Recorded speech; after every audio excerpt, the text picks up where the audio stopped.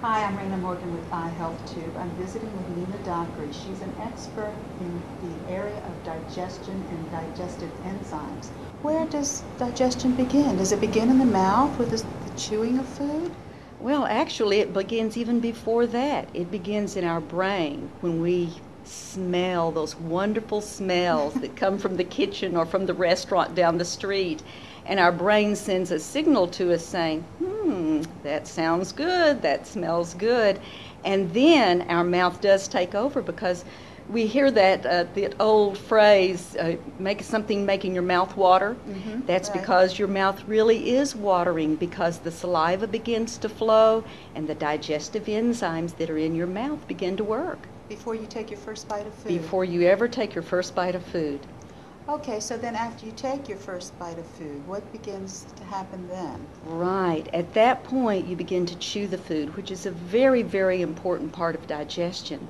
And along with that, your saliva releases salivary amylase, or ptyalin, which is the first enzyme that is involved in the digestion of carbohydrates, or the starches, the breads, the rice, the good stuff, the potatoes that we eat, the candy.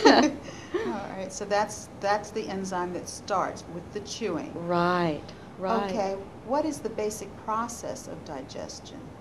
Well, after the food gets into our mouth and we start digesting those carbohydrates, we then, after we have chewed, hopefully appropriately, which is very important because so many of us anymore do not chew our food the way we should. We eat in a rushed fashion. We eat in a rush, and so our food isn't appropriately chewed.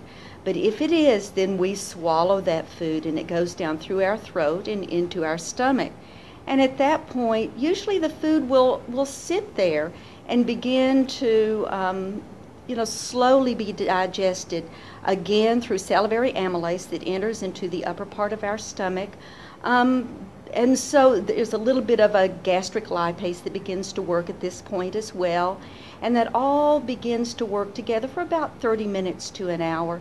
And then we get the signals from the hormones in our system to release gastric acid or hydrochloric acid. It's a very strong acid. And at that point, the pH, the acidity of our stomach drops considerably.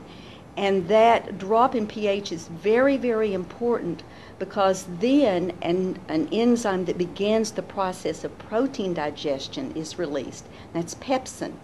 And it works in that very low pH or high acidity of the stomach. So the amylase is in more an alkaline pH? More of an alkaline. Really, it's slightly acidic. It works in a pH of around 5, which is in our mouth and upper part of our stomach. So a little bit higher.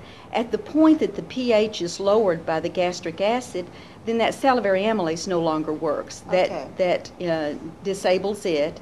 And that's when protein digestion begins. And that's pepsin. And that is pepsin. And so that the action of the hydrochloric acid to help break down the food, as well as the action of pepsin, then really begins that process of protein digestion at that point. So that takes about 30 minutes after we've eaten and chewed our food thoroughly? And chewed our food thoroughly, anywhere from 30 minutes to about an hour or a little bit more, before then the food goes into the small intestine. Okay. And so after then this bolus of food, that's what it's called, goes into the upper part of the small intestine.